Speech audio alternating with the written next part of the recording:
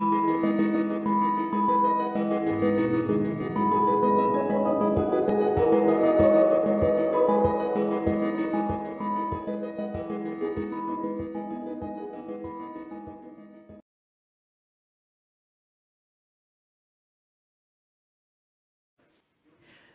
panel 5 is UNCLOS in a Changing World, and we are honored and privileged to have Ms. Valentina Germani, who is a senior legal officer in the Division for Ocean Affairs and Law of the Sea, Office of Legal Affairs of the UN in New York, where she has worked since 2001. Her current assignments focus mostly on capacity building, in particular as the program advisor of the UN Nippon Foundation programs and on ocean and climate change. Without further ado, I will pass over the stage to Ms. Germani with a brief reminder to the Zoom participants to please mute yourself, use speaker view, and put questions in the chat as and when they arise. And to all our participants here, if you could kindly turn off all your mobile phones and devices, that would be very helpful. Thank you. Thank you very much. I can hear my voice in the conference room, so I assume that you can all hear me as well.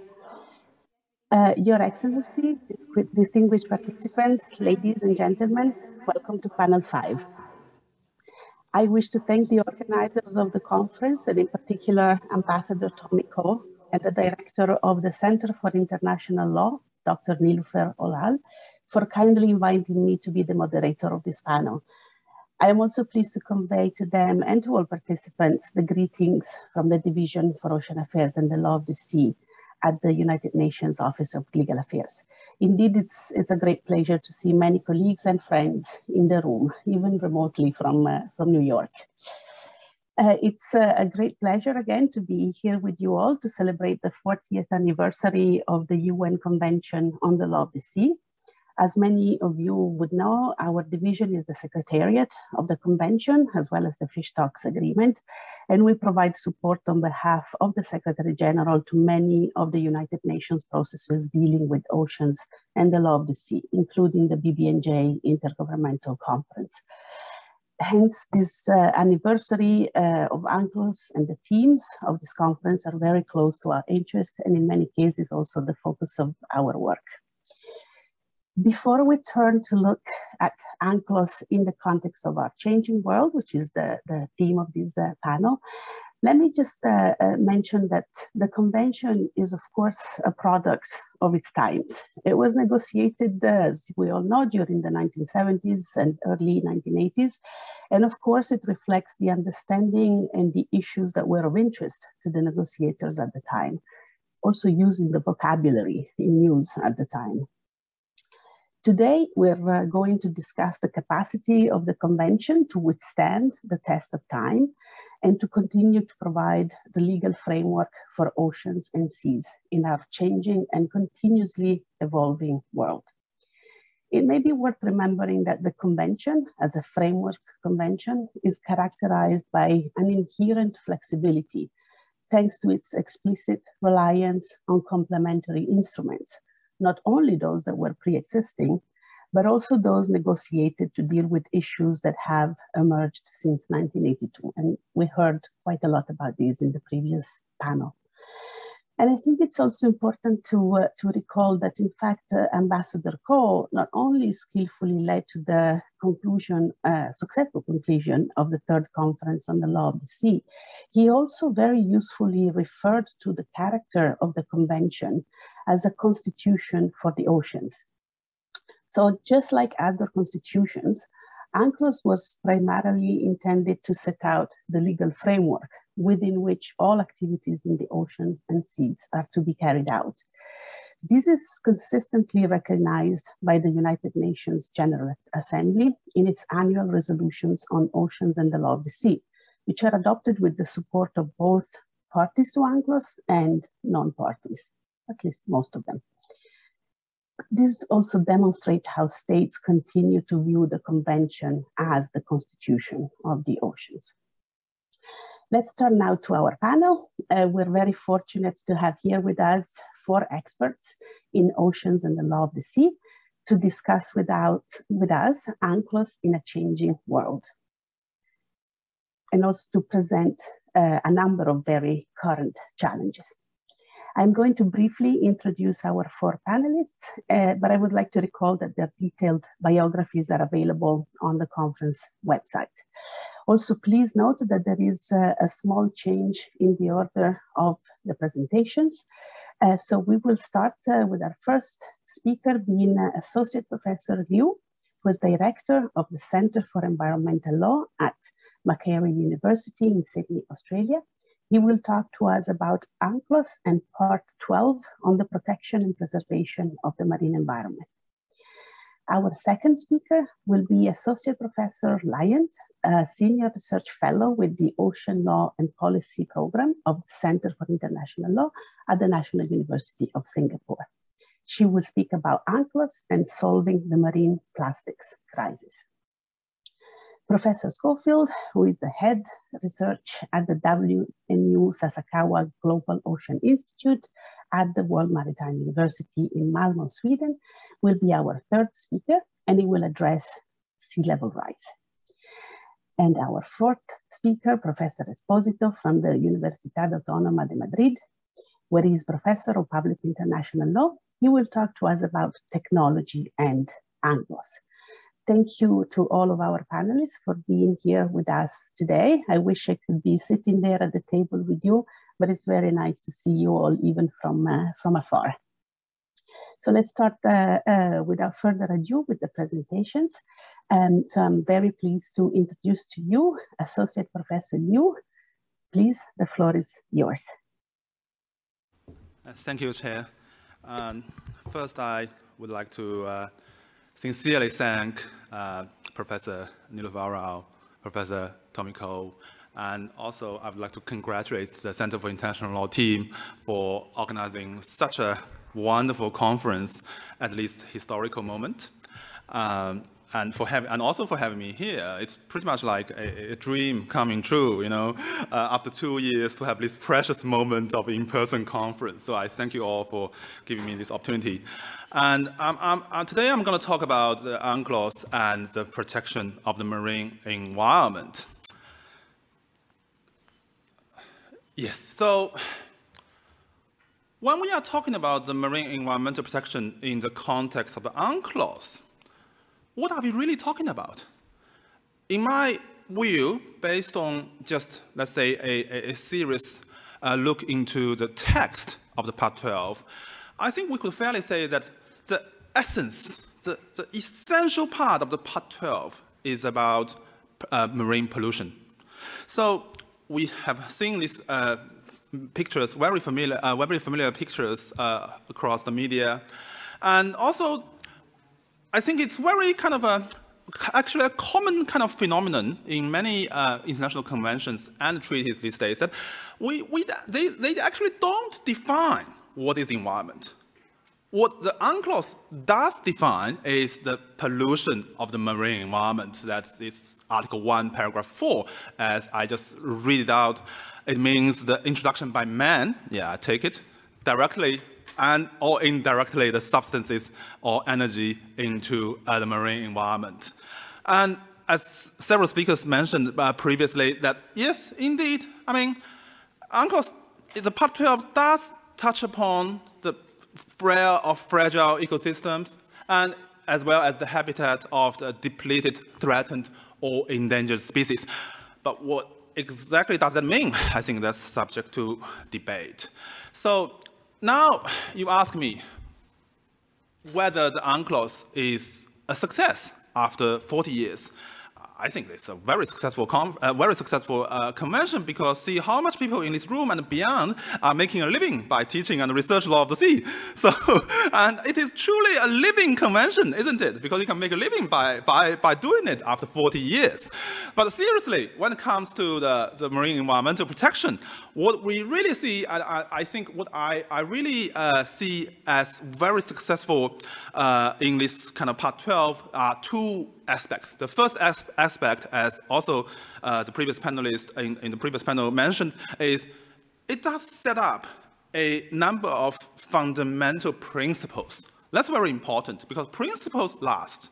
And so Article 192, the contracting parties, they do carry the fundamental obligation to protect marine environment, and not to mention other principles, the transboundary harm, and environmental and monitoring assessment, which is Article 204 and 206, which is now being further discussed and debated in the BBNJ negotiation regarding the environmental impact assessment.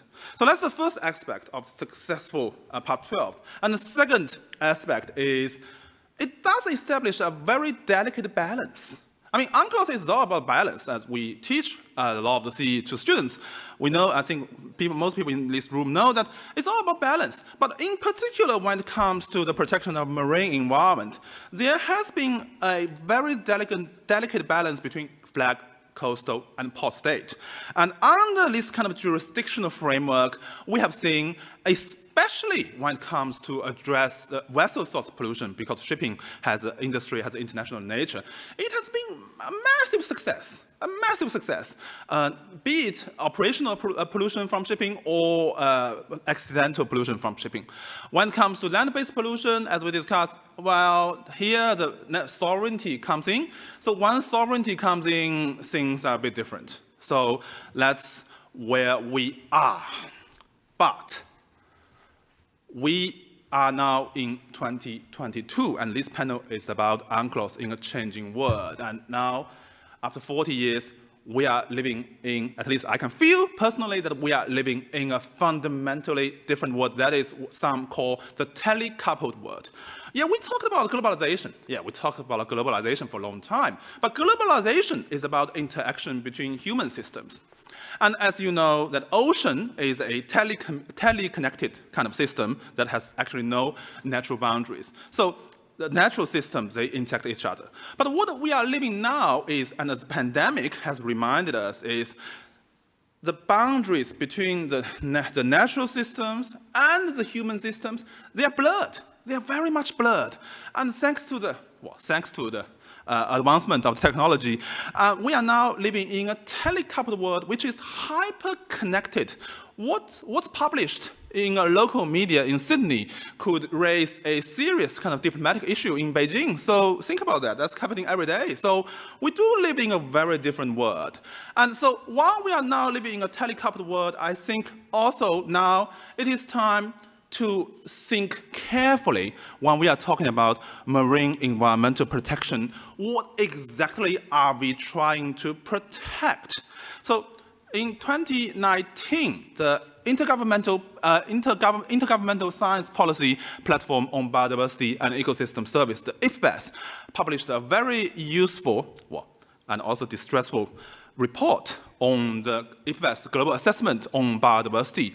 And some of the key findings here is, first, nature underpins human existence and a good quality of life and what makes life worth living. So when we are talking about protecting the nature, we are actually protecting our sustainable lifestyle. And when people talk about sustainability all the time, but what does that mean? And also, and unfortunately, because of our current living lifestyle and the industrialization and urbanization, some would say that we are now facing a sixth mass extinction. And think about that. 1 million species, if nothing changes, has or will extinct within decades. So now, when we are talking about marine environmental protection in the marine context, what I see where we should look beyond the marine pollution issue is to develop a legal system that can address those major drivers for the marine biodiversity loss. Because once we lose the biodiversity, they won't come back. So climate change might be reverted, reduce the CO2 emission, but once we lose a species, we lose them forever.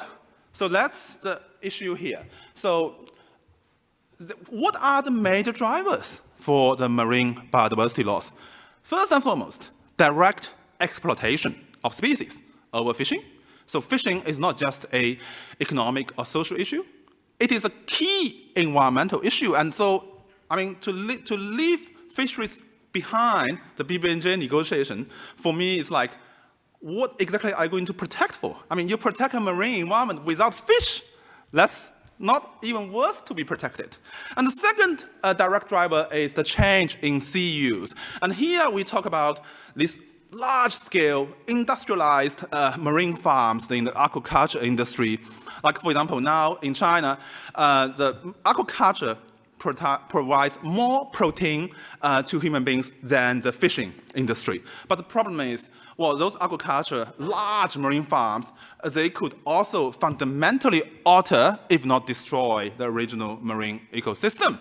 And then climate change, of course, coral bleaching. In Australia, we know this very well in the Great Barrier Reef. And pollution, here comes pollution. Pollution is important. Pollution has been comprehensively addressed in the Part 12 text of the UNCLOS. And pollution is important, but what is really going on now is the plastic, as you know, we'll talk more about it. And finally, invasive species. All right, invasive species, that's also a very major driver for the marine biodiversity loss. All right, now we know the drivers, and how could we develop the UNCLOS? Here, what I call this approach as the UNCLOS Plus approach. And just to be very clear, the UNCLOS in Part 12 does provide the legal basis for that, because Article 237, paragraph 1, provides clearly that the provisions of this part are without prejudice to the specific obligations assumed by states under special conventions and agreements that are which may be concluded in furtherance of the general principles set forth in this convention. So I see there are three models. People have been discussing three models. First is the implementing agreement. And second being the rule of reference, like the IMO. And third is the regime interaction, like Paris Agreement, and also the Marine Plastic Treaty, the Plastic Treaty to be negotiated. Just bear with me a few kind of personal observations regarding the BBNJ negotiation, in particular because I was in New York over the past 2 weeks. And I think so far there is very much a missed opportunity there, because the BBNJ is about intergovernmental conference on marine biodiversity in areas beyond national jurisdiction. But if you read the latest draft negotiation text, they don't define marine biodiversity. They only define marine genetic resources, marine genetic materials. But that's different. That's different. So when you miss that out, then how can you ensure that this is going to be a new implementing agreement to ensure the conservation and sustainable use of the marine biodiversity? And also, I mean, just give you like one example that when it comes to the environmental impact assessment, I have heard constantly in the room that major powers, those who have capacities to conduct activities at the sea, would emphasize the EIA will be a state-led and state-centered approach. Yes, that's fine, but what does that mean?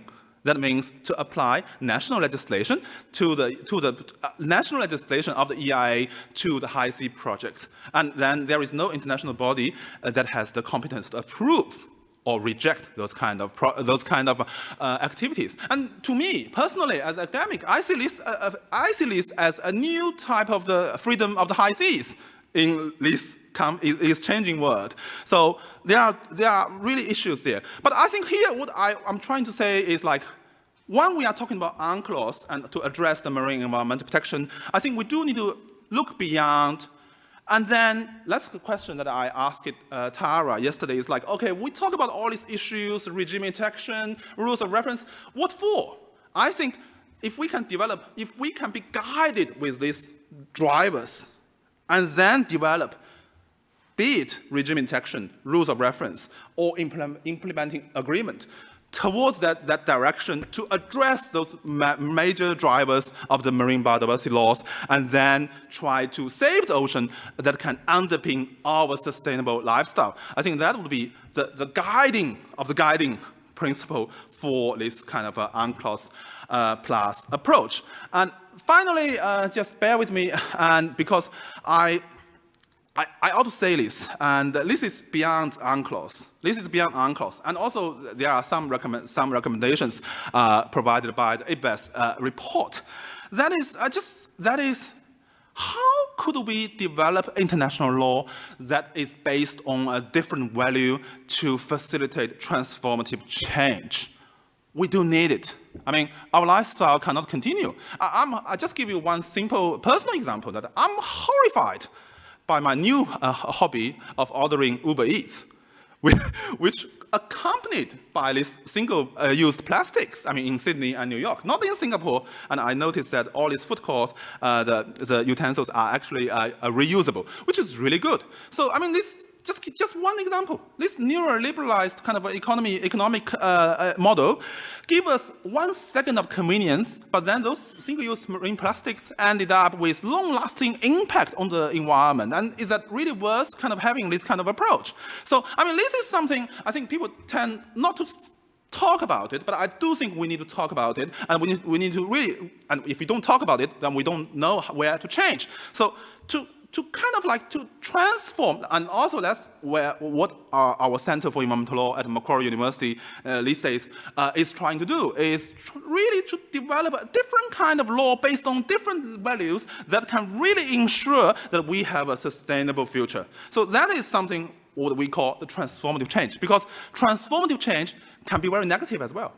So people use this neutral word, but what we are trying to transform is to transform the international law or law of the sea towards a seriously sustainable future. So here are the kind of the list of recommendations that some are provided by the IBES assessment, some are further kind of developed by ourselves, but I will just leave it here, bear in mind my time, and I welcome your questions and comments at a later stage. Thank you very much.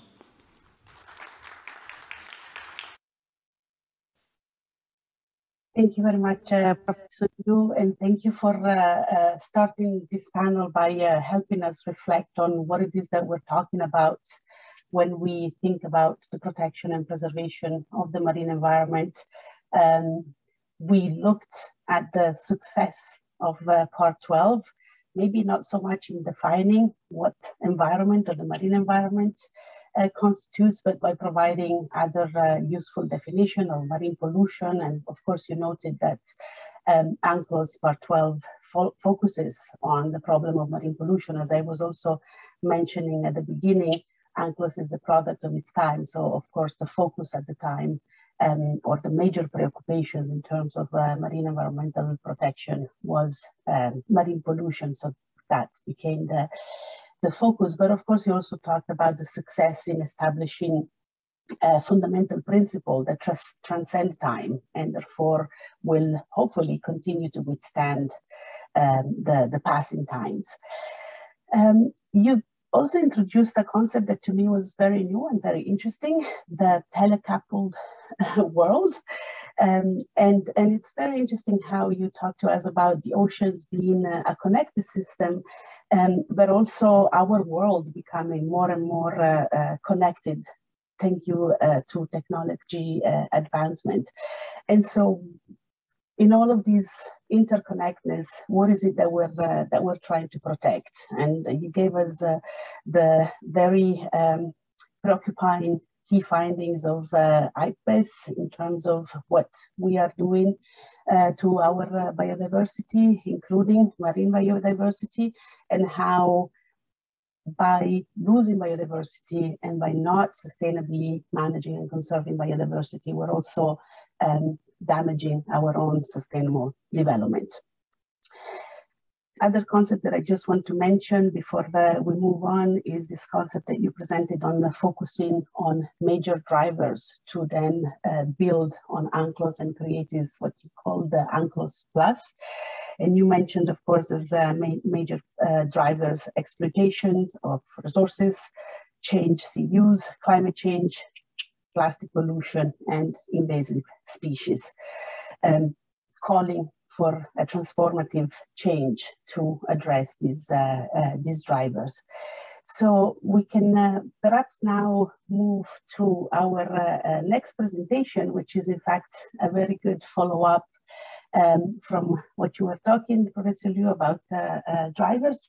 And so I'm very pleased to pass the microphone now to our second speaker, Associate Professor Yuna Lyons, talking to us about marine plastics.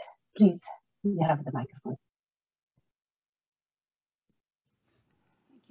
Thank you, Madam Chair. Is it? No. It's not? Am I close enough? Yes. Yes. Okay. Well, so good morning. And so Professor Tomiko, all my bosses, PhD supervisors, colleagues, it's, well, very, very nice to be here to talk a bit about our work with the center. And I'm delighted to have found these discussions extremely stimulating, and it's certainly wonderful to finally be in a meeting where we can directly talk to people and actually nearly touch them. So I will be talking about the plastic crisis in the context of the implementation of UNCLOS, looking at it a little bit like a case study for the discussions we had on coordination between competent international organizations. So maybe the announcement that by 2050 there will be more plastic than fish in the oceans, and the number of tons of plastics that are reaching the oceans daily have convinced you that plastic crisis is the greatest threat on the marine environment. Or maybe you think that climate change and ocean acidification are worse threats, or maybe you are especially concerned with the loss of biodiversity and overfishing, especially beyond national jurisdiction.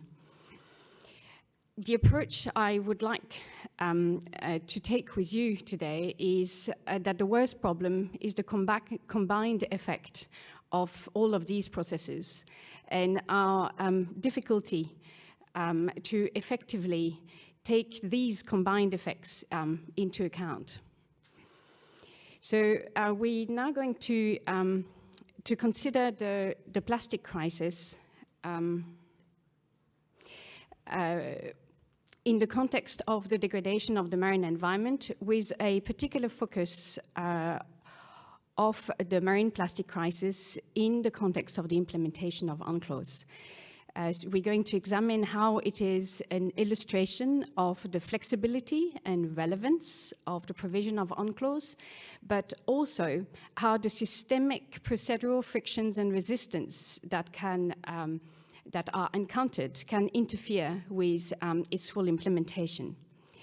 So let's start with some facts to show the complexity of responding adequately to pollution from marine plastic, starting with where are marine plastic debris and what they are composed of. So as you well know, our world is full of plastic of all types, for all kinds of uses, and our oceans are full of it too, everywhere.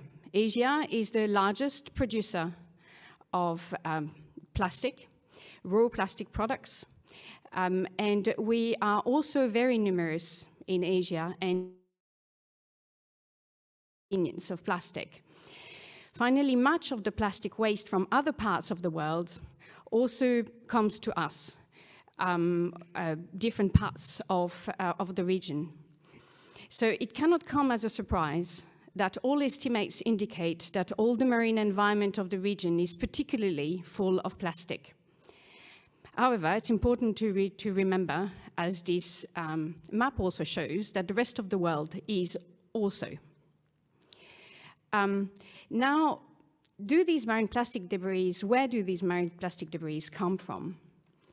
We have always thought that much originated from land, and data is confirming this, flowing from rivers, water tables and underground easements, brought by the wind, rain, storms, flooding events, runoffs, leakage from landfills, coastal landfills, many of them in the region, building sites on the coast in particular. Agriculture activities is a major source of marine plastics, and more. Now, surveying for marine plastic has also shown that a substantial quantity of marine plastics come from sea-based pollution. And locally, there is even a dominance of fisheries-related plastic debris that have been found. This is the case, for example, of the findings from sampling of floating debris in the Great Pacific garbage patch. Other sources of sea-based pollutions are aquaculture activities, locally extremely substantial, shipping as waste from vessels, plastic fibers from grey water, microplastic from paint, we now know, on the hull of vessels, tourism, offshore activities, and etc. Plastic debris come in all sizes, shapes, color, texture, and fortunately they also come with toxic chemicals used for the making of polymers to reinforce them, give them color, or for other reasons.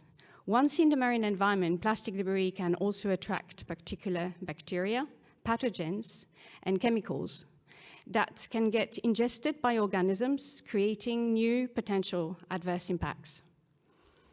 Scientific surveys of pollution from marine plastic and research on the fate of marine plastic is still developing, and all questions are not answered. However, we now know that plastic is ingested by most organisms of all sizes. Some stain the guts and other parts of bodies of organisms, interfering with their development, ability to eat and function properly. It also kills them. Other plastic particulates get expelled by marine organisms, actually, and then they get fractioned into smaller pieces. That's one of the ways we go from microplastic to nanoplastics. But then they get ingested again by other smaller organisms.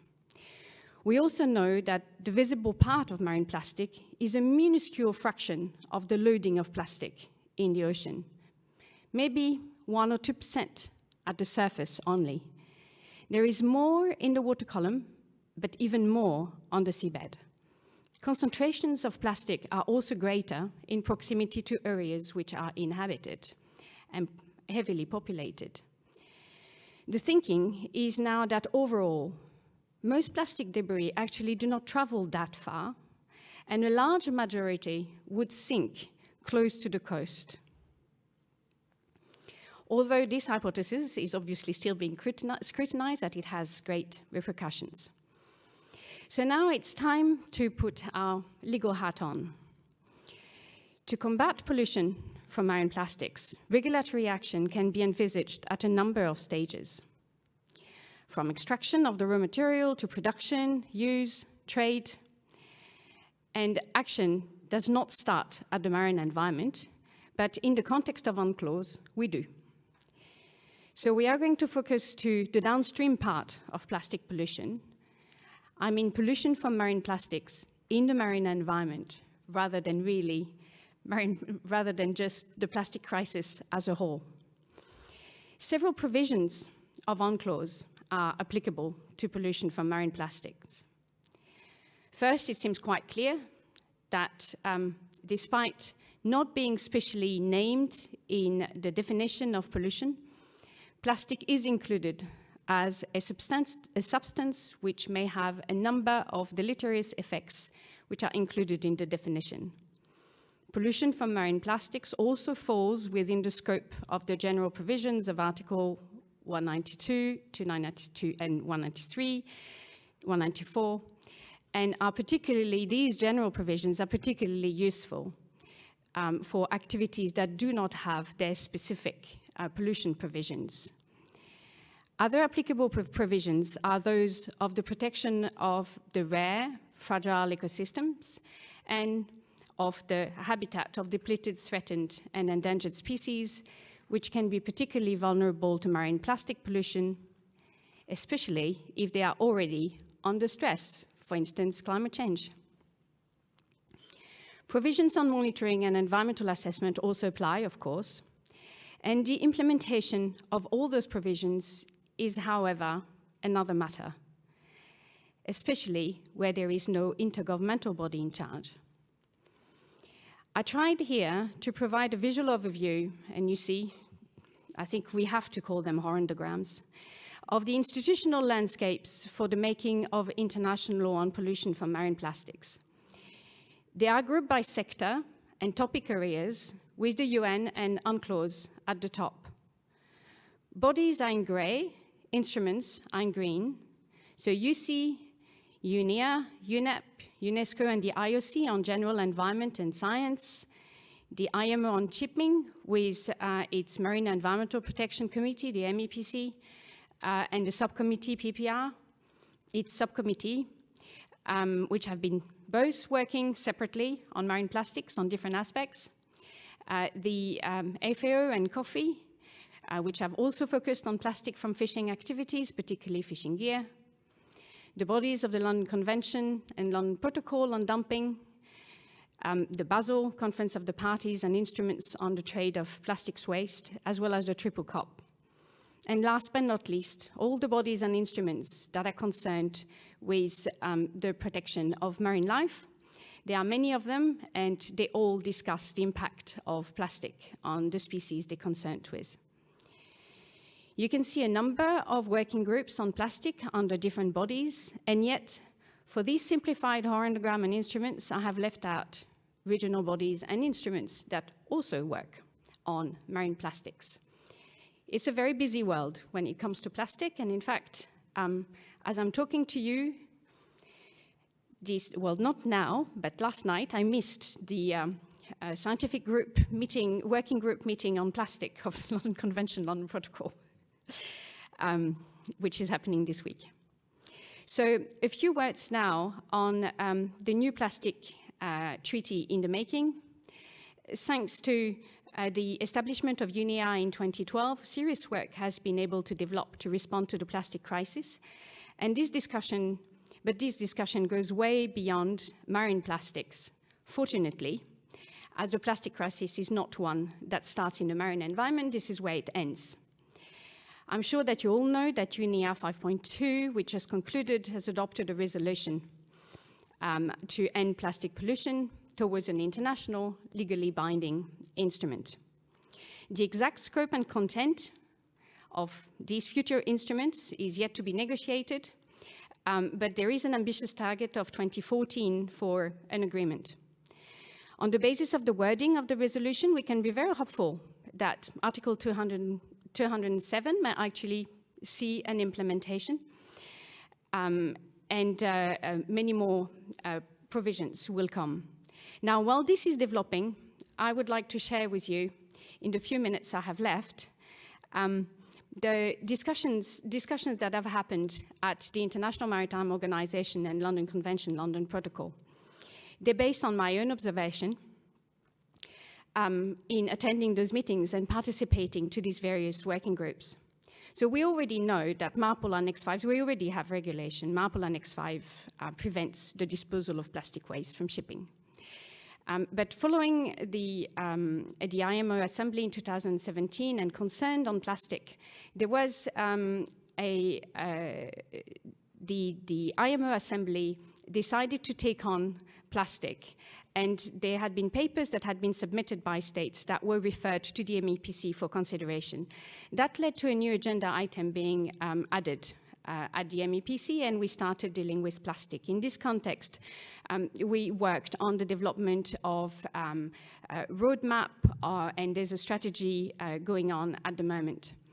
There's a number of issues that have been identified, and those have been very adequately, and we see here perfect, quite ideal implementation of UNCLOS, in that the MEPC was able to send to PPR in order to have discussion on, especially on fisheries gear. And the difficulty now is that we have a friction between the FAO and the IMO, and some would say that the IMO instruments are ill-suited for the mandatory marking of fishing gear, and this needs to be simply an FAO discussion. So it's a little bit of a back and forth. A number of states are actually pushing for this to be done. The guidelines of MARPOL Annex 5 are already actually dealing with ELDFG, so the abandoned or discarded, or well, abandoned. Can somebody help me with the acronym? Abandoned, discarded fishing gear, loss. Anyway, you know those ones that have been abandoned at sea. The point is that when they put in the sea, when they placed at sea, they are not waste yet. But then later on, they become waste. And they are abandoned. So then this leads also to another discussion, and that brings me to in the context of London Convention, London Protocol. Because in the context of this body, once a fishing gear have been abandoned, they can be considered to be dumped, and as a result, a license would be necessary if it is at all possible to abandon them. So it is also an item which is discussed in the context of the working group of the London Convention and the London Protocol. Can the MEPC and PPR working group actually join hands with the working group of the London Convention and London Protocol? Well, procedurally not, unless we put in, and this is now in the work, there is, in the same way that there has been the ILO and FAO and IMO who have been organizing joint discussion in the context of IUU, the same is possible, of course, on plastic. That's going to take another 6 months or another year. And the difficulties that's encountered in the context of the discussion in all of those bodies is that when you're working in a working group, you have terms of reference. These terms of reference are the limit of what this body can determine. The treaty under which the committee is operating is also setting the frame in the context of which the decisions can be taken. Do we ever talk about UNCLOS? Never. Is it possible to mention UNCLOS?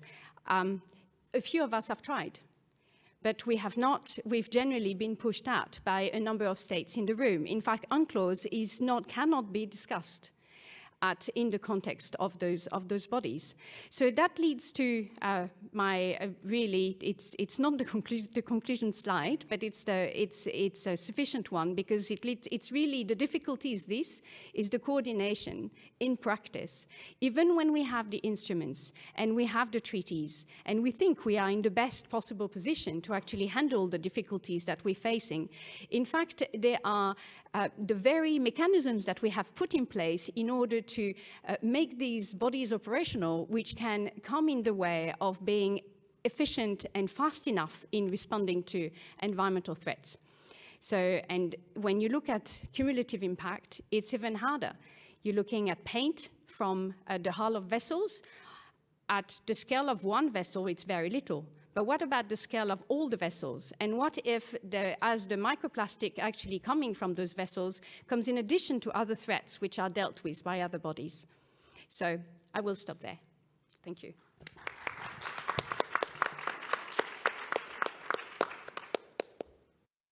Thank you very much, Professor Lyons. And I think in the interest of time, because I want to have enough time also for our question and answer session, I will not attempt to fully summarize the presentation. We just heard it, and Professor Lyons was very eloquent.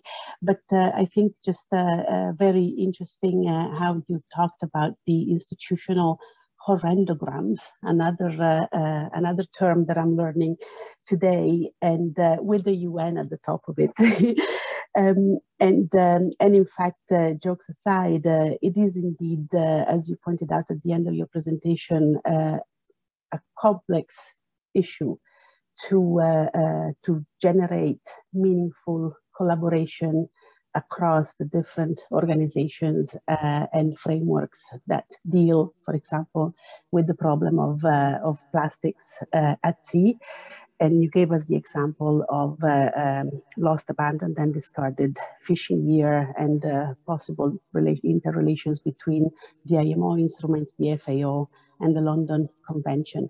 So indeed, a very complex set of issues. And but you reminded us that UNEA has, of course, recently decided to start the negotiation for a new international instrument which will deal with the overall issue of plastics, not only at sea, but from land to oceans. So thank you very much again, Professor Lyons. And now we can move to our third presentation. Professor Schofield, it is my pleasure to give you the floor. Thank you very much indeed, Valentina. Your Excellencies, distinguished judges, ladies and gentlemen, colleagues, friends, what an absolute pleasure to be here.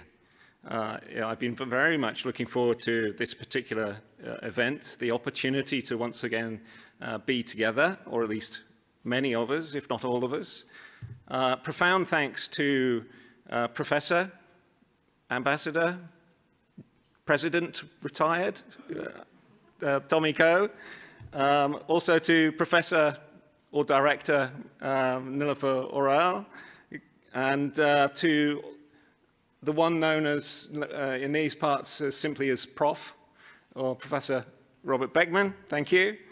And not forgetting the fabulous CIL team, Dr. Tara, who is already threatening me with the legendary CIL bell,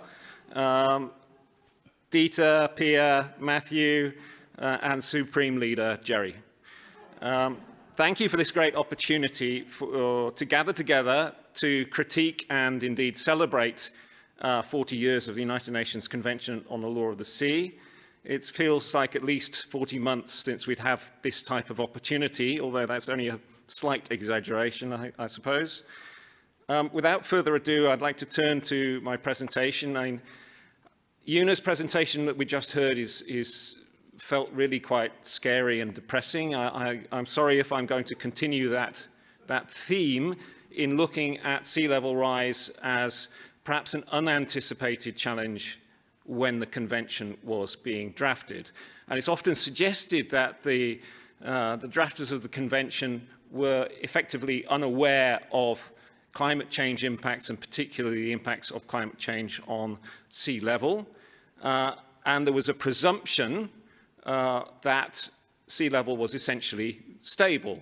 Dynamic coastlines, for sure, with natural erosive and depositional processes changing the shape of the landscape or the seascape and the position of the coast. But as Judge Hoffman said just yesterday in his plenary keynote presentation, climate change was only beginning to arise as the convention was being negotiated, and that sea level rise was not in the minds of the delegates at that time. I'd say from a geoscientific perspective, that would be a bit of a surprise. I'd just to highlight that glacial theory linking the contributions of the cryosphere from glaciers, from ice sheets, grounded ice, linking that to the level of the oceans was posited in 1842. And the variability of sea level over geological timescales was generally accepted by the end of the 19th century.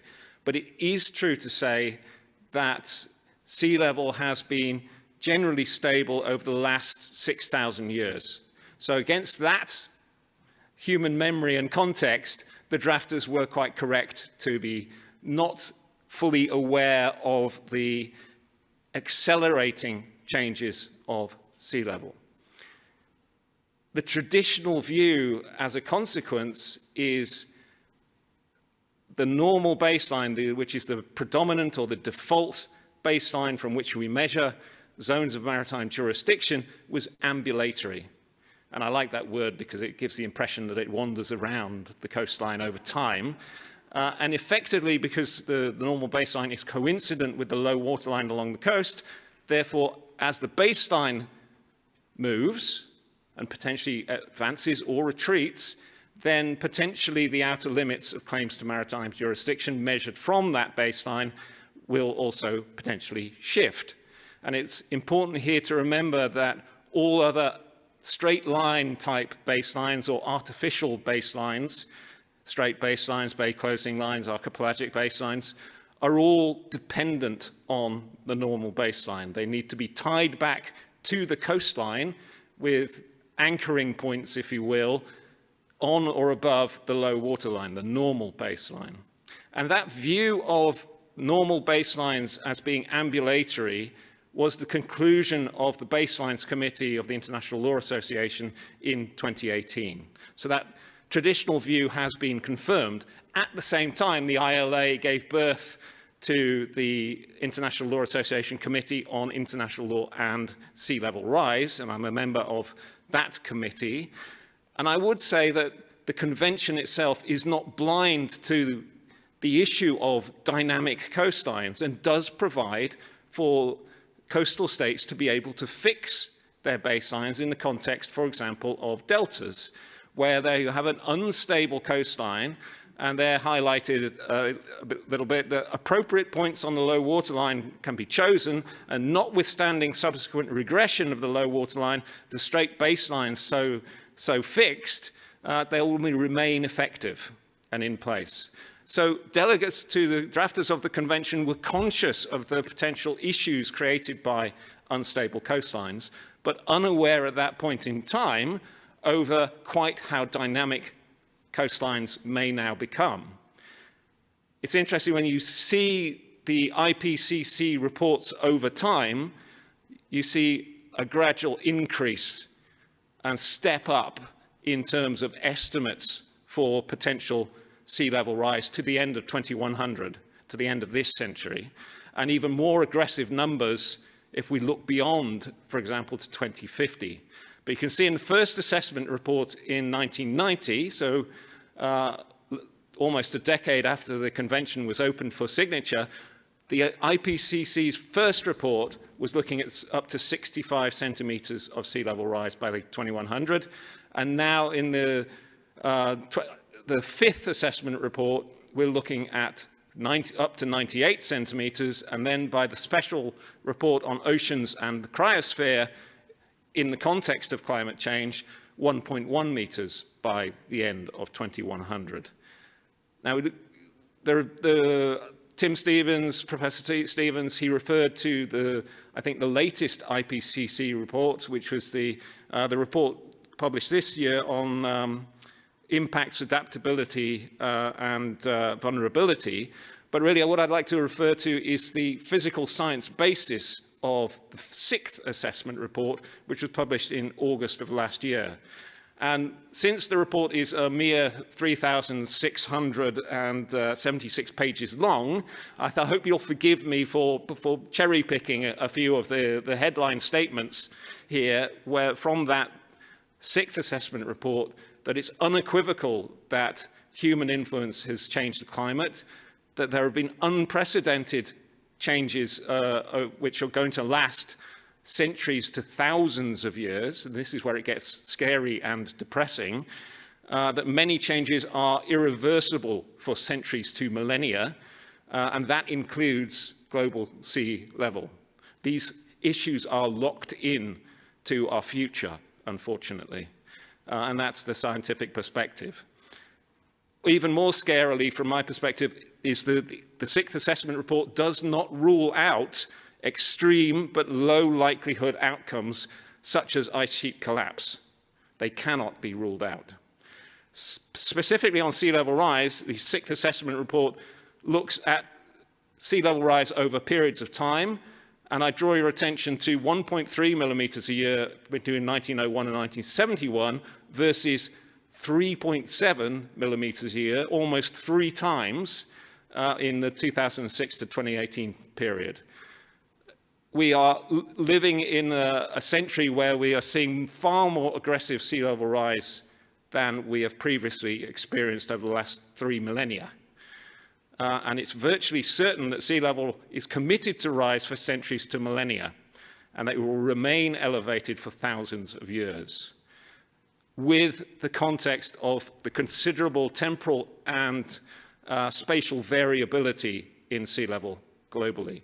So this is the slide that my good friend Professor Oral prefers. I wouldn't say it's a typical Swedish coastline, perhaps, but the fear ultimately is potential inundation and erosion of the coastline at an accelerated rate, meaning loss of land territory, but also maritime jurisdiction.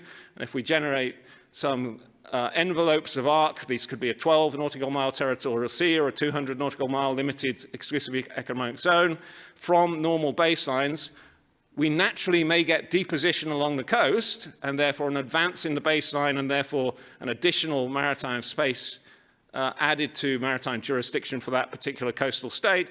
But the fear is a substantial retraction or retreat in the position of the normal baseline, ambulation backwards, if you will, a loss of land territory where we concentrate population and infrastructure and valuable assets on the coast, and at the same time, a potential significant loss of maritime jurisdiction. Similarly, if we change these levels that we're looking at for the definition of what counts as an island under Article 121, island or rock,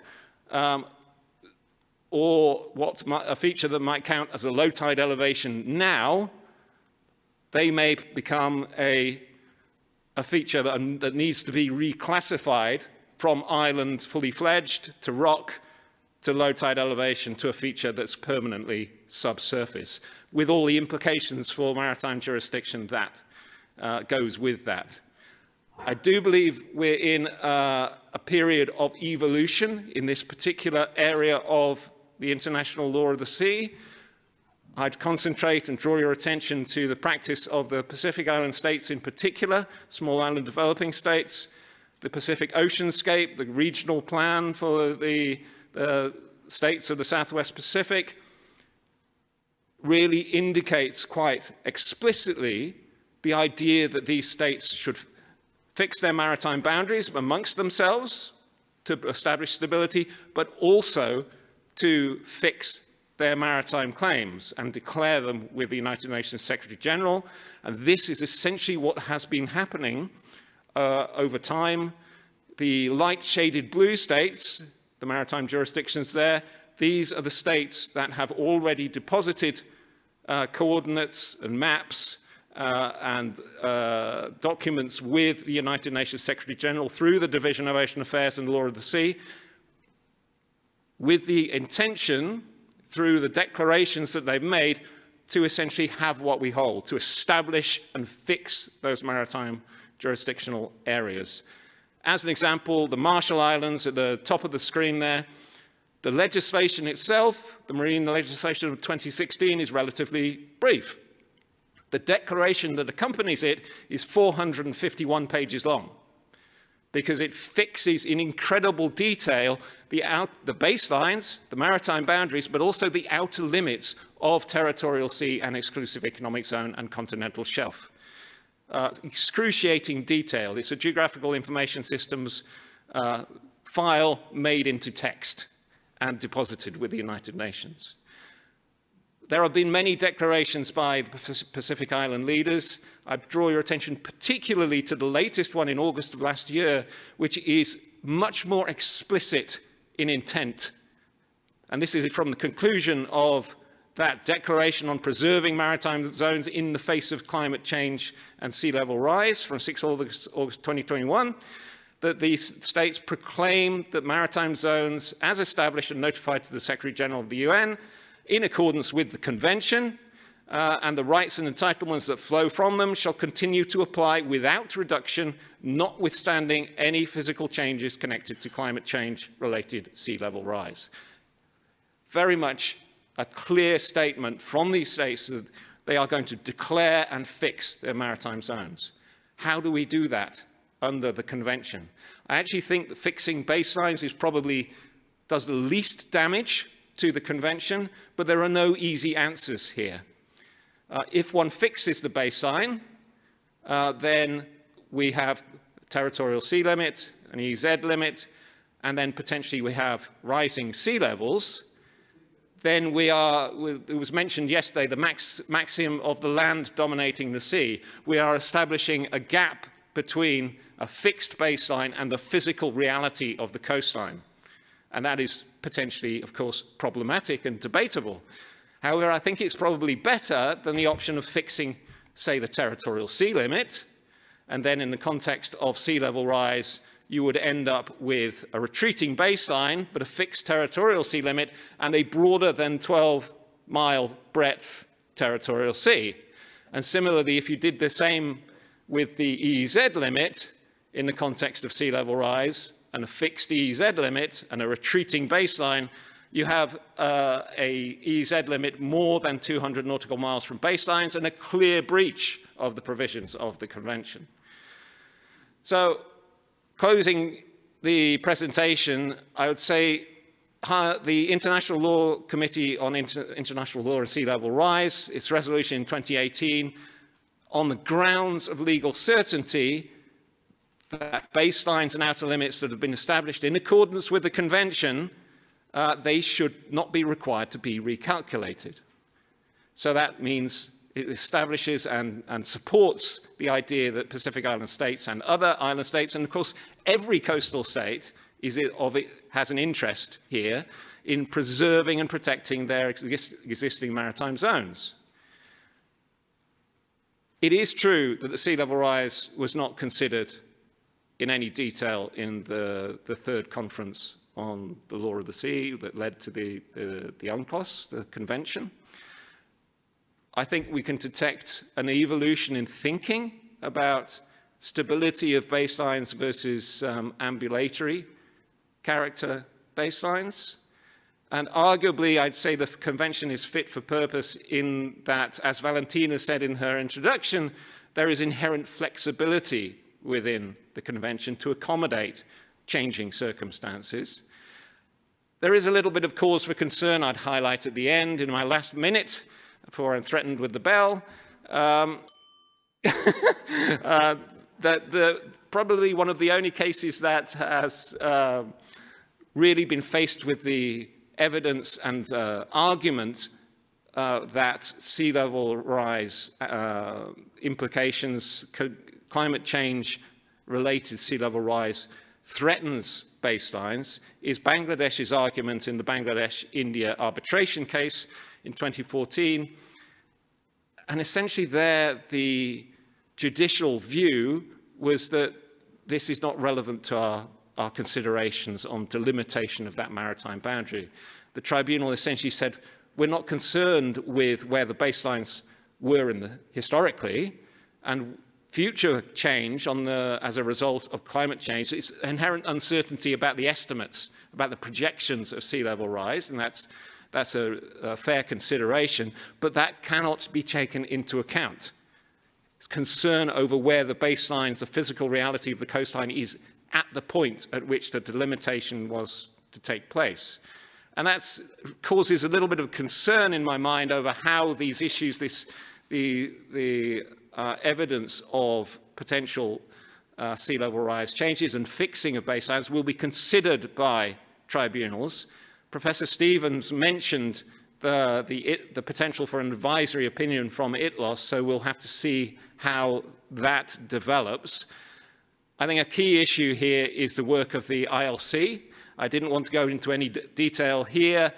Professor Oral may be able to comment, but the way in which the international community reacts to states fixing their baselines, limits and boundaries, that is the next phase of our considerations. So I would invite a comment from our esteemed ILC members as to that particular issue that builds upon this concern of states to fix their maritime limits and boundaries and baselines. Thank you very much for your kind attention.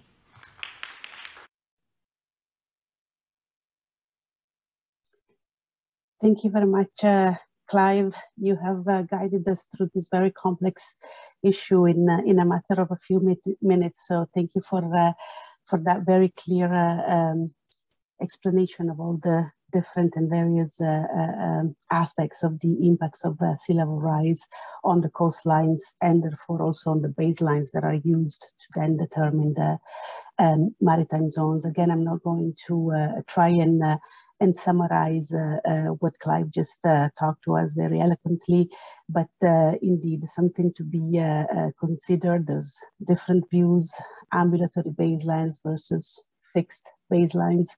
Regional state practice is developing. The IPCC tells us that this is a problem that is here to stay and it's only going to get worse. So definitely an issue to be considered for the future, both in terms of the extent of the maritime zones, but also the impacts, as Clive was saying, in relation to maritime boundaries. without further ado, and again, in the interest of time and to have some time for questions, I would like now to introduce our last speaker for this panel, at least, Professor Carlos Esposito. The microphone is yours.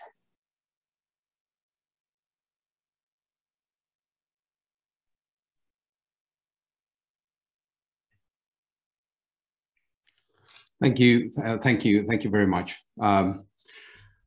Thank you for having me. I would have loved to be there with you today in person and have had the pleasure to enjoy the company of our great friends and distinguished colleagues in Singapore.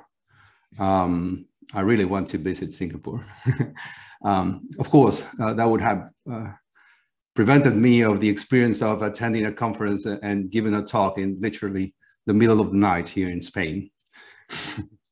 Thank you very much, especially to Professor Niloufer Oral, the director of the center at NAS, and also to all the team at the center, Tara Davenport, Pia Venosa, and all the fantastic team there. We are here to celebrate the 40th birthday of UNCLOS, an admirable treaty, a monumental convention. It achieved the miracle of creating a comprehensive legal framework for the law of the sea, a constitution of the oceans. I have a sincere admiration for the people that made it happen. Some of them are in the room today, including the legendary Ambassador Tommy Kaw and the Honorable Judge Tulio Travis. Thank you also to Ambassador and Professor and President Tommy, retired Tommy Kaw, for the invitation. Okay, the title of this panel is UNCLOS in a Changing World. In my case, that expression refers to technological change. In this brief, very brief presentation, I will first refer to the uses of the word technology in UNCLOS provisions. And this would be a political dimension of my talk that I want to mention because I think it was important at the conference, and it's still important today as the discussions on the negotiations on the treaty by Ambassador Lee revealed yesterday. So this brief mention of the use of the word technology will start my talk, and then I will say a couple of words of UNCLOS and technology on the 21st century. The question is if UNCLOS is relevant and fit to contribute to solving issues concerning new technologies of the 21st century. Let me advance my answer here. My answer to this question is a qualified yes. Indeed, I believe that UNCLOS, as the constitution of the oceans, applies to most of the challenges exposed by new technologies. This is so because UNCLOS is an umbrella convention conceived as a flexible living instrument with the capacity to adapt to the new circumstances of a changing world. I think that yesterday and today we've heard a lot about that.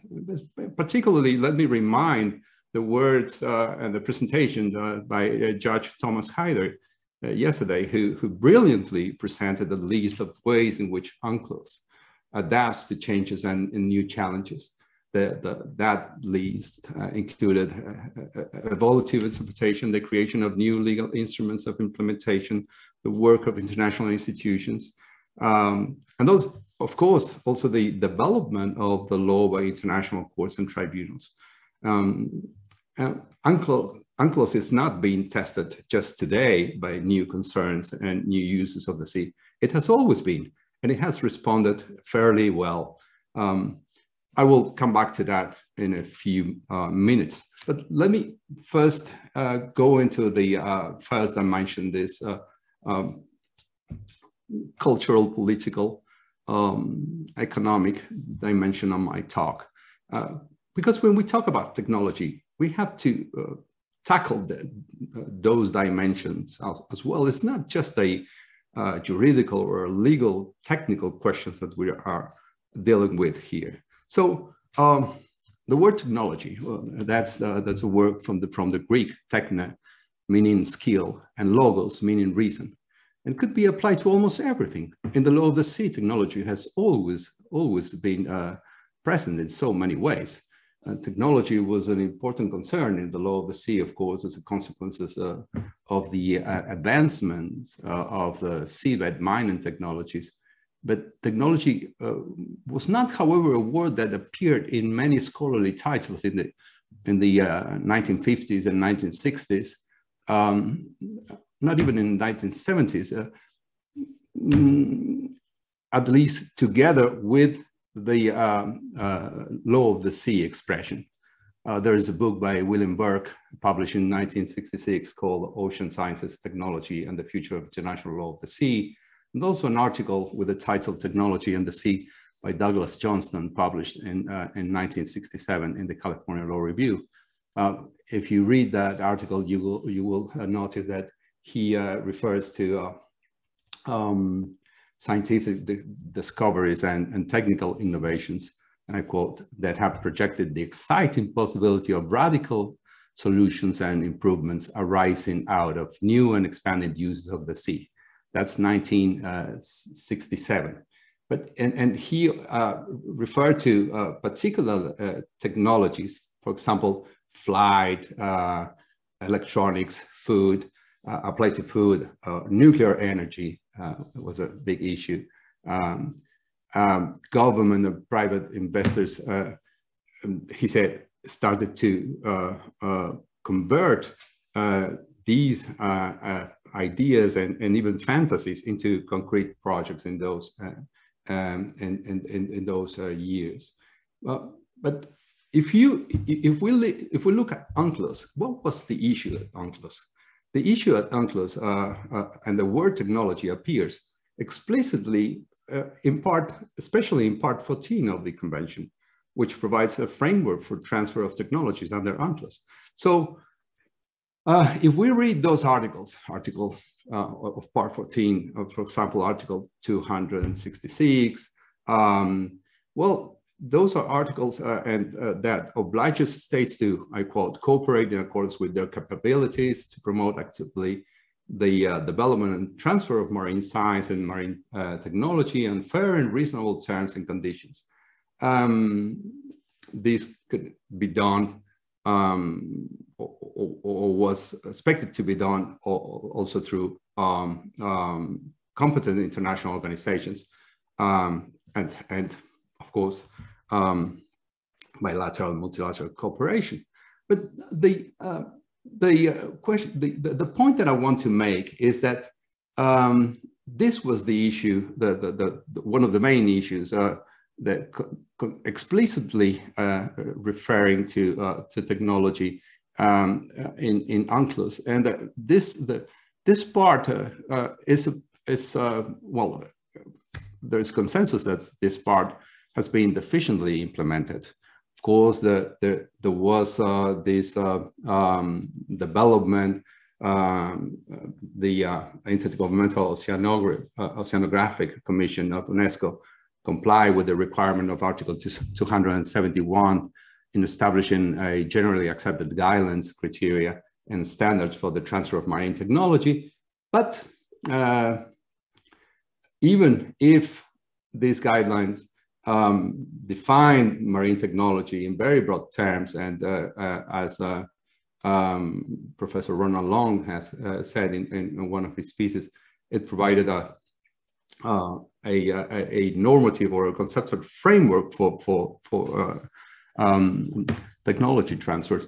The fact is that the implementation was or is deficient in so many ways. If we look, for example, at the implementation, a 1994 implementation agreement, there's also another example of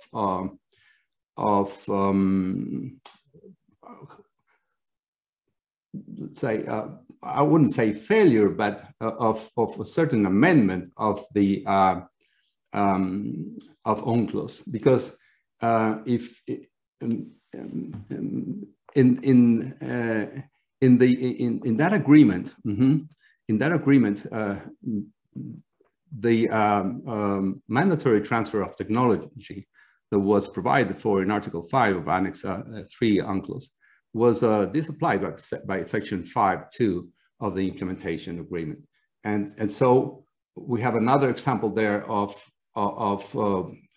not only of deficient implementation, but of a change or a modification or an amendment of the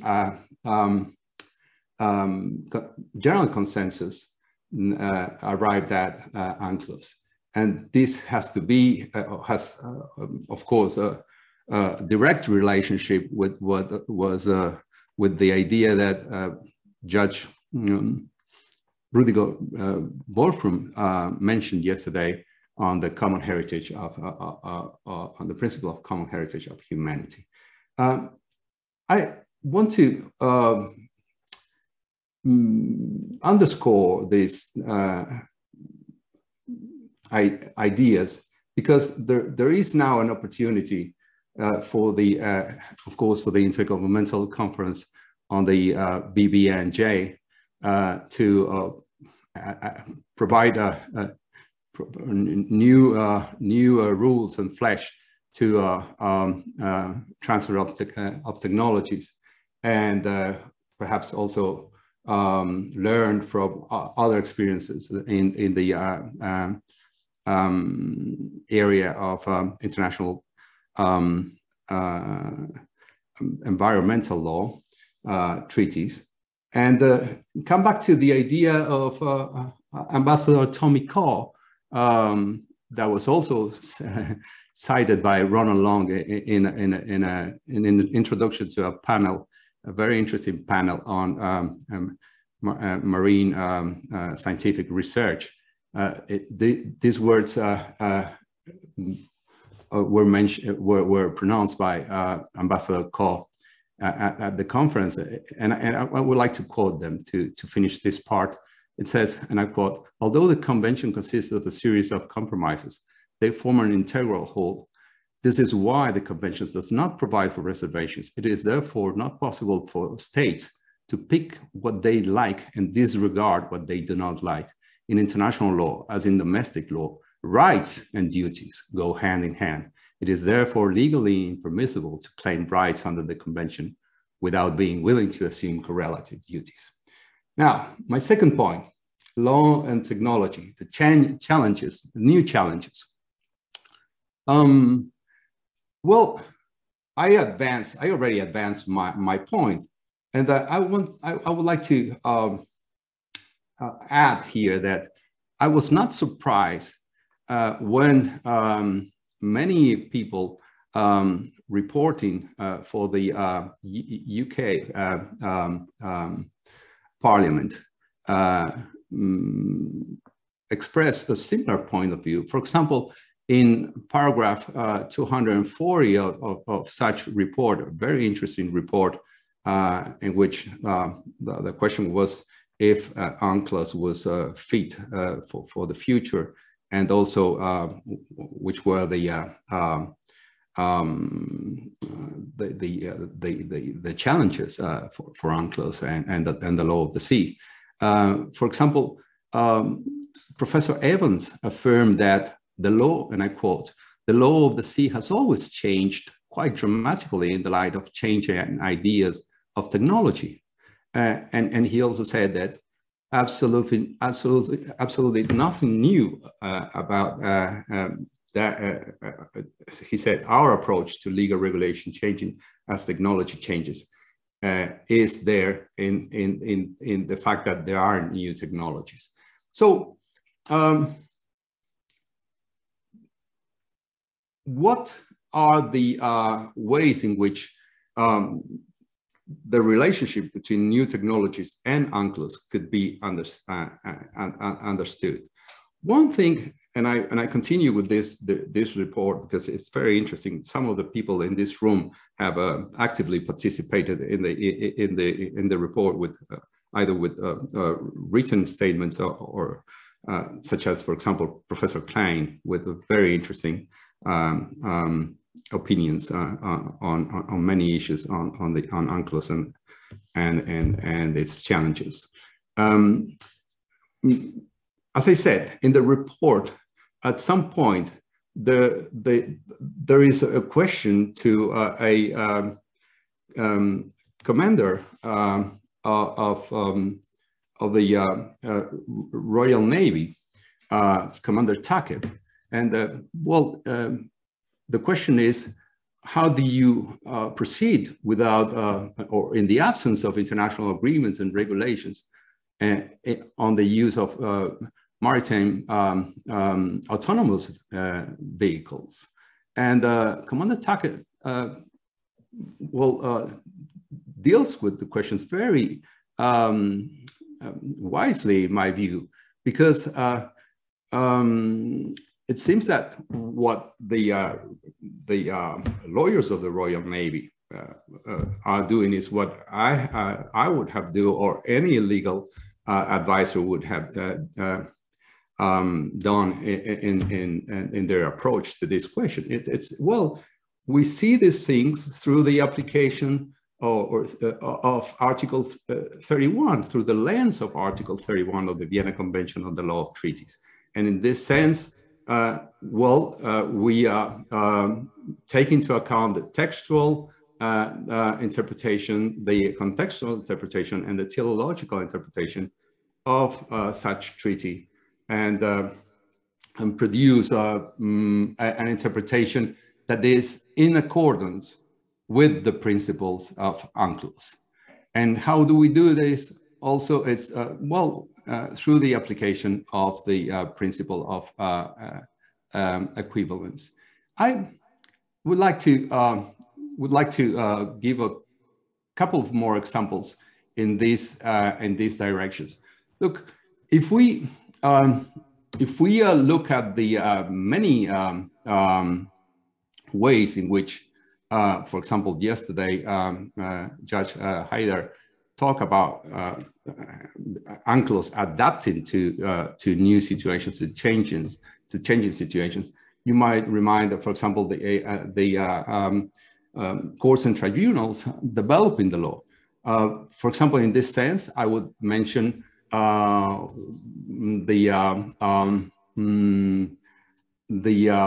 arbitral tribunal decision on the Arctic sunrise in 2015. In such decision, the arbitral tribunal held that the parameters of the right of hot pursuit must be interpreted in the light of their object and purpose, having regard to the modern use of technology, and that VHF messages presently constitute the standard means of communication between ships at sea and can fulfill the functions of informing the pursued ship. Well, this is just one example of evolutionary interpretation, and another could be using rules of reference, or even the progressive development of the law, either by courts and tribunals or by institutions. And Clive mentioned the contributions of the International Law Commission in this sense. If we look, for example, at all of these, not only, for example, sea level rise issues, but also issues such as, for example, the UNESCO Convention on the Protection of the Underwater Cultural Heritage. There we see another kind of relationship with technology. Why? Well, because their technology made the advances on technologies made possible new ways of protecting underwater cultural heritage. In the preamble of such convention, we read, and I quote, "Aware of the availability of advanced technology that enhances discovery and and access to underwater cultural heritage. Before such advancements, the protection of underwater cultural heritage was very difficult or even impossible. I will finish with the most tricky question, or perhaps the most tricky example of new technologies, because this could really be not just problematic, but even contradictory sometimes with the convention. This is the case of maritime autonomous vehicles. I've heard that you've talked about this in the previous section, but I couldn't join. I'm sorry, it was 3 o'clock in the morning here in Spain, and I couldn't make it. But which are the legal issues here at stake? Well, there are many. First of all, the definition and legal status of these vehicles. UNCLOS seems to limit, for example, the name of vessels to a certain kind of vessels or crafts with a crew. And here, well, we have a really opposite case. The question here is, well, what are states doing? Well, there's not much practice because not many states have developed these technologies, but there are many kinds of maritime autonomous vehicles. For example, in the civilian or non-military context, we have vehicles that are used in commercial salvage and aquaculture and undersea cable deployment and inspection, or in offshore oil and gas emissions. In the military, that is the most important field, perhaps, when it comes to regulation. And these would include surveillance, would include also mine neutralization or mine warfare, and so on and so forth. So the question here is, what are the limits of the principle of equivalence? And can we apply this until we reach a consensus to create a new treaty or a new instrument? That is the challenge. For example, in that case, we will have to decide how we apply, for example, the principle of nationality to these vehicles, and the principle of sovereign immunity. How can we decide issues such as the navigational rights of foreign maritime autonomous vehicles in the different sea areas? I'm so sorry, Carlos, to interrupt. Yes. We're just running out of time. Okay. I do apologize. No, please just finish up and then we can go to questions. Okay. Yes? I'm sorry, I didn't hear the bell. Yes, I know. I rang. There's something wrong with the bell is not going through Zoom. I'm sorry. I was waiting for the bell and just talked. I'm sorry about that. So I've just leave it there. I think that I've said that I've developed my 2 points: the more political one and the more technical one. Thank you very much for your attention.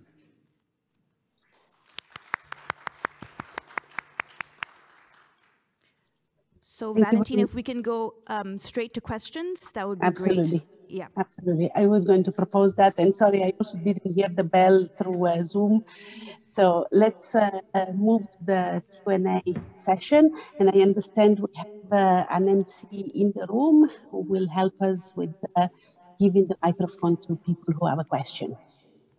So, are there any questions from the audience? Would anyone like? Oh yes, please, Dorota, if you could use the mic. This is Dorota from IMO. Thank you very much. Thank you to all panelists for this very, very interesting panel. And of course, I could not resist but to comment on Jonas' presentation, which is of course very important, and the plastic pollution is absolutely of utmost importance for all of us. It's not really a question, it's a comment that the MEPC in November 2021 adopted the strategy to address marine plastic litter from ships. And this strategy, although it's true that it doesn't necessarily directly refer to UNCLOS, but it does refer to strategic goal, the Sustainable Development Goal 14, which refers to UNCLOS. Yes, so and again, this point that there is a harmony and the system is harmonious and complementary. And to the specific question of the fishing gear, the PPR subcommittee is meeting from the next week, yes, from the 4th to 8th of April. And there is a legal advice provided by my office on the fishing gear, on which we spent considerable amount of time. And it's only 6 pages because we have 6 pages limit for our documents. Otherwise, it would be 60 pages. But I encourage all of you to read the document PPR 915-6. It's very interesting. And if you would like to discuss the fishing gear and disposal into the sea, I'm more than happy to take it further. Thank you very much, and thank you for your presentation. It was brilliant. Sorry, anyone else has a question? Oh, Thank you. Thank you for the amazing panel. I would invite Professor Schofield, since he raised this important and current issue of sea level rise and unstable coastline. I'm sure he's been doing a lot of work on that in that area. But for the purposes of this audience, could you please elaborate as briefly as possible on the principles of delimitation, including the bisector principle, if it's possible, as I say, and for the purposes of this audience. Thank you.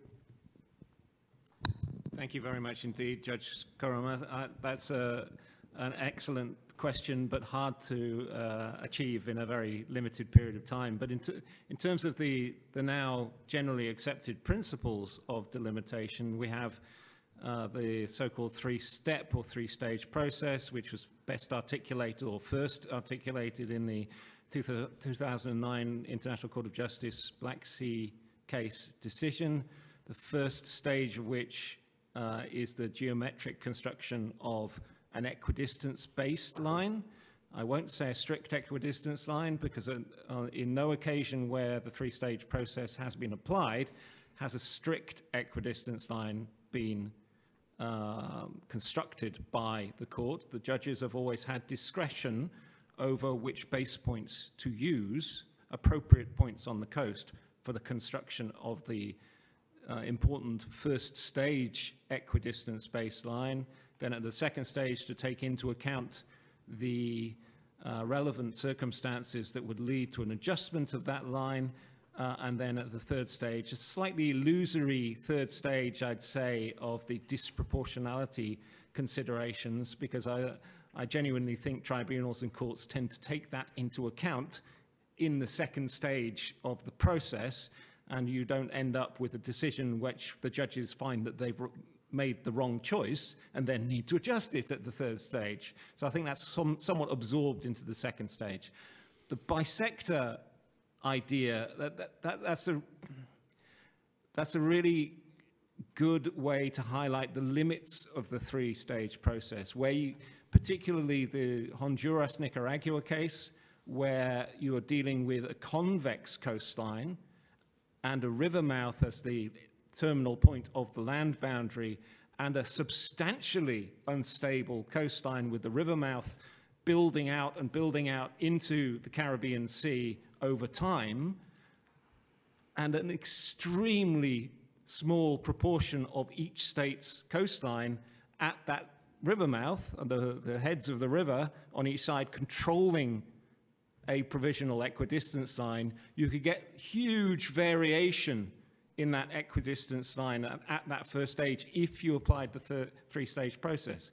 So the court in that context, as you probably extremely well know, instead approximated the general direction of each state's coastline and projected a bisector of those general directions of the coast offshore, taking into account the small islands offshore being accorded a 12 nautical miles semi-enclave. So that was an innovative way to, as it were, sidestep or deal with the problem of an extremely unstable coastline with only tiny parts of each state's coastal front actually controlling an equidistance line. A way to take into account the whole of each state's coastal front and, in a sense, generalize that, and with a bisector that, in a way of thinking, is a modified or a kind of approximated equidistance between those two coastal projections. Okay, Nilufer has a question. Thank you very much. I want to first start off by thanking Valentina. It's very late in New York. You're up very late.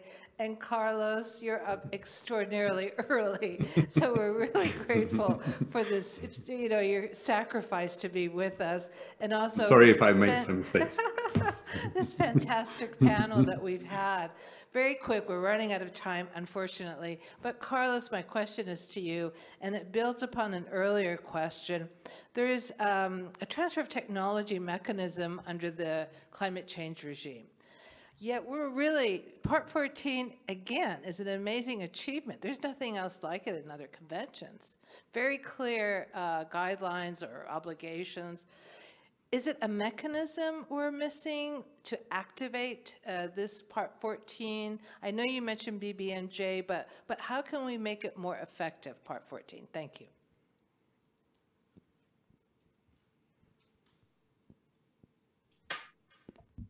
I wish I knew. Sincerely, I wish I knew. I think that the challenge, I asked that question, I couldn't make it to Ambassador Lee. I asked that question with regard to the new treaty, but well, the clearinghouse could help, and establishing a truly effective cooperation between different actors and trying to involve all the stakeholders can also help.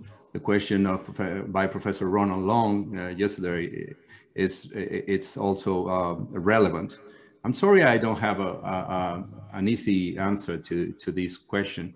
I think it takes a lot of cooperation. I think it takes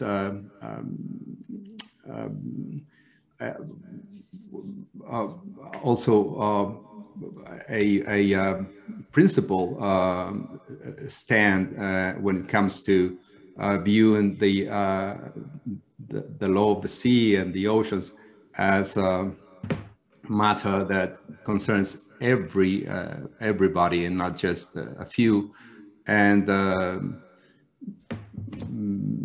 perhaps also dealing with the problem of dissemination or lacking a proper coordination between the stakeholders. And when I say this, I want to recall that it's not just the owners of the technologies that are faulty, but sometimes also the developing states that are not, for example, asking or doing enough to create imaginative solutions. I can recall, for example, in other areas, as you mentioned, Nilufer, in other areas of international law, such as environmental international law, there are cooperations between private actors and states in order to put up projects of shared technology and shared benefits. For example, concerning bio technology and resources of the sea. Thanks. Thank you. And I think we have a question for Yona, one last question for Yona, and maybe a question for Clive, just to very briefly answer. The question for Yona is, since China imposed a ban on export of plastic waste, the ASEAN region has become an attractive destination for plastic waste, illegal transportation of plastic waste. Do you think that Singapore can play a significant role in the ASEAN region to address this issue by collaboration and cooperation with ASEAN member states, especially by building waste treatment plants in member states? The question for Clive is, how long do you think it will take for the animated simulations of changes in maritime zones to happen or be detectable? Or are we just thinking too much ahead? Also, is the ability of a state to identify such changes on a case-to-case situation depending on technology capacities? Do they depend on technology capacities? And I think we can answer that and then close. You want to go first? Yep. Thank you, and thank you for the question. I did not talk about the region, though this is most of the work I do actually in the context of marine plastics. And it's the short answer is yes. I think Singapore can play an important role and has already been, as I have seen, in terms of organizing and helping capacity building in the region. There's a substantive amount of work done in the context of the ASEAN and the context of COPSI. The region in the last 10 years has gone through, actually not 10, even 5, it's been remarkably fast, has really upped their game in terms of knowledge of the issues, scientific knowledge, as well as policy development of solutions, and it's just about continuing to push so that there are solutions. I'm actually a big believer of regional mechanisms to implement the international framework, and that's certainly where the region can, and Singapore can play a role for capacity building is a very important part. And building plants, yes, certainly. Well, if the neighbors want so, that would have to go through a certain amount of discussion. But yes, I think that's the simple answer. Thank you very much indeed, Tara, and thank you for the question. As I understood it, it was linking the technology to observing coastal change over time, and that links directly to capacity building, absolutely. We're now in a world where we have access to extremely high resolution, sub-meter satellite imagery, and indeed 4-dimensional aspects to it. You can see the satellite imagery, the changes in the coastline over time through the use of that type of technology.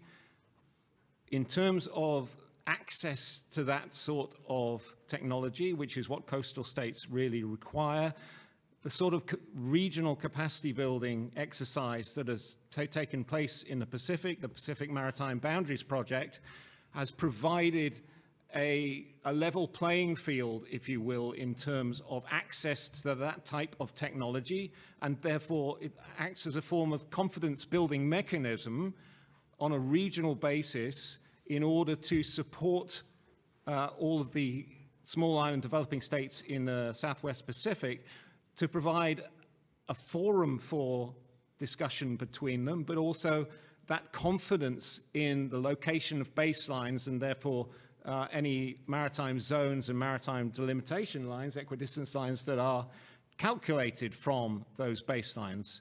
So that's the sort of, regional capacity building that has been extremely successful. In a 10-year period, we've essentially doubled the number of delimited agreed maritime boundaries in the Pacific. Gone from about a third of maritime boundaries being delimited to 75% in the period 2005 to 2015. I would just end, if I may, with the discretion of Dr. Tara, with something of a plea in relation to technology. I absolutely agree with Carlos that there is a great opportunity for linkage of technology transfer and capacity building in the BBNJ agreement. My plea really relates to the way in which spatial technologies have changed, and we have access to those high-resolution images of where the coastline, the reality of the coastline is. And yet, when we look at recent cases before international courts and tribunals, and this plea is not necessarily to the judges, although awareness is good to have there, it's to the parties to cases. We've seen multiple cases that rely on Admiralty charts of old charts of inappropriate scale. The UN group of experts on baselines in 1989 indicated that when using charts, we should be using, at best, 1 to 50,000 to 1 to 200,000 scale charts. In recent cases, we've had the parties have ended up relying on charts of 1 to 350,000 scale for Ghana, Cote d'Ivoire, and Somalia, Kenya. That means that 1 millimeter line on the chart is 350 meters on the ground. And you have charts which are in Ghana, Cote d'Ivoire. The survey along the coastline itself was from the 1840s to 1870s. For Somalia, Kenya, the relevant Somali coastline was surveyed by the Italian Navy in 1942, for the date, providing the data on the chart relied on. The Kenyan coastline, British Admiralty surveys from 1961 to 64. So 60 to 80 years old data relied on at an inappropriate scale. And yet, it's not the court's fault if the parties rely on those charts in their evidence. But the reality is that there is a need for technical perspective and input that can take into account the potential errors that can result from relying on old and inappropriate scale data in the reaching of a final and binding decision of an international court. So I'll leave it there, but thank you very much. Really, it's just that we are facing an issue of the law struggling to catch up to very rapidly changing technology. Thank you. Valentina, over to you. Thank you very much, Tara, for moderating this question and answer. Thank you very much for all the questions and the excellent answers. Just very briefly, because I understand that you're all heading to your lunch, and I don't want to cut it short. We've heard about many impacts from different drivers of change in the marine environment, including the cumulative impacts. We also have heard that UNCLOS as living instruments provides the flexibility to address new challenges in our changing world. And of course, it relies on a number of complementary instruments and frameworks that are developed to address such new issues. The good news is that there are a number of processes now addressing some of the challenges that we've heard about. So for marine biodiversity, we have the BBNJ IGC. For marine plastics, we have UNEA, a new negotiating process starting soon, but also the work under IMO, the FAO. And in relation to sea level rise, we have heard about the work of the ILC. And I would like to recall also that the General Assembly for the consultative process on oceans and law of the sea dealt with the impacts of sea level rise in its meeting last year. So there is work being done to address all these challenges. Again, I don't want to hold anyone from their well-deserved lunch. I just want to conclude thanking the organizers, in particular, again, Ambassador Go and Nilufer, but also Tara and Pia. Sorry, I'm losing my voice. Thank you very much for this wonderful opportunity to be here with all of you, even from afar. I want to thank our 4 panelists for the excellent presentations and for sharing with us their enormous expertise in this subject. It's been a pleasure to be here with you today. And the last word is bon appetit. And good night to Professor Scolfi. Thank you so much, Valentina and Carlos. I know it's ungodly hours for you, so we're very much appreciative. Thank you. It was fun.